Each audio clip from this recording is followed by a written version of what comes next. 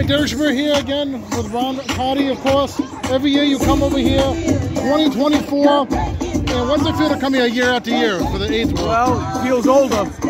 Feels what? Older. I'm older. Older, that's right. But aside from being older, it's a great day.